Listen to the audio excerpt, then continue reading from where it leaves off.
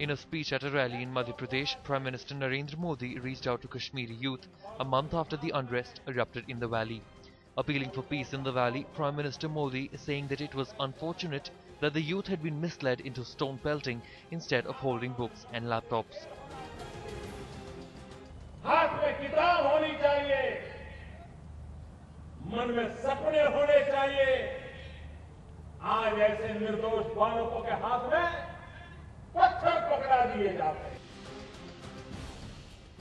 On the other hand, Indian Foreign Secretary S. Jaishankar summoned Pakistan High Commissioner Basit over talks over incessant cross-border terrorism by Pakistan. India issued a strong démarche to Pakistan, making definite reference to LET terrorist and Pak national Bahadur Ali, who was recently apprehended by Indian authorities.